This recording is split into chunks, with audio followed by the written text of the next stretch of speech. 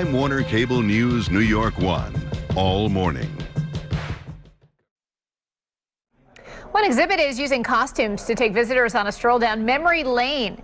The School of Visual Arts is opening its Dressed for the Occasion exhibit, showcasing student-designed costumes representing significant historical anniversaries for 2015. Some designs revisited events such as the death of Van Gogh, the bombing of Hiroshima, and the invention of Photoshop. Now, students were challenged to think outside the box to produce the unorthodox costumes. I thought it'd be cool to give our students the assignment to design a ceremonial costume, in particular for an anniversary that happens to be happening this year, 2015.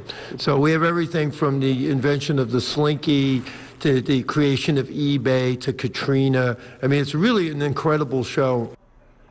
The exhibit is open through April 11th. For more information, you can go online to sva.edu/events.